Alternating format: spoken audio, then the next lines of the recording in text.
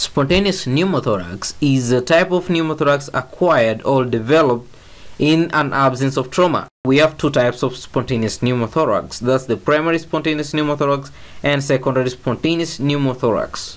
Primary spontaneous pneumothorax is a type that occurs in patients who have no any underlying lung pathology.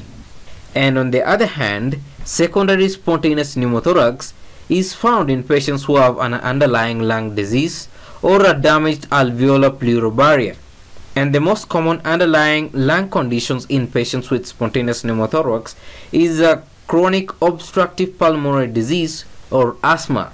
Spontaneous pneumothorax is more common in males as compared to females in a ratio of 6:1 and occurs more commonly in young, thin, and tall men. Smokers are also at higher risk of developing spontaneous pneumothorax. There are some patients who have a familial history of spontaneous pneumothorax, so they have this high chance of developing a spontaneous pneumothorax too.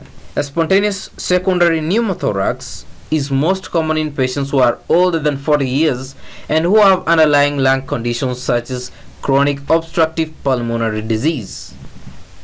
When look at the causes, COPD or chronic obstructive pulmonary disease is the most common cause, and this one causes secondary spontaneous pneumothorax.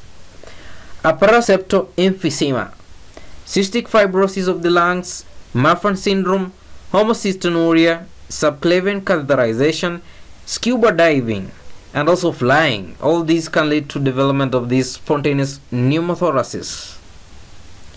In most cases, spontaneous pneumothorax is not a fatal illness because the air pressure inside the pleural cavity is almost as equal as the atmospheric pressure. You remember that in the pleural cavity, the pressure is usually a negative pressure. The presence of one functioning lung makes this condition not likely to be fatal. The diaphragm is not pushed down in these patients, and secondary spontaneous pneumothorax occurs as a result of a damaged alveolar pleural barrier or an underlying lung problem that can cause an increase in the intrabronchial pressures. Like we mentioned, primary spontaneous pneumothorax occurs in patients without an underlying lung condition as compared to secondary spontaneous pneumothorax, which occurs in patients who have underlying lung pathologies. What are the clinical features when assessing a patient with spontaneous pneumothorax? These patients will present with dyspnea of a sudden onset. They'll also complain of a pleuritic chest pain of sudden onset also. On an X-ray, the diaphragm is up and is not displaced as compared to tension pneumothorax. These patients will have either normal or a slightly elevated jugular venous pressure. There is a tracheal shift towards the affected side, or sometimes there exists none in case of a mild pneumothorax. Whenever you percuss these patients, you hear an hyperresonant sound in the affected side. And during auscultation, there will be diminished or absent breath sounds on the affected side too. And there is a unilateral atelectasis, which occurs because of a loss of negative pleural pressure, which results in the lung collapse. And when examining these patients, the findings can range from either unremarkable findings to shock. Like the vital signs will indicate a mild tachycardia and tachypnea in most cases. These patients will also be having an asymmetrical breathing pattern. When you do a chest auscultation, you realize there's a decreased breath sounds or an absent vesicular breath sounds.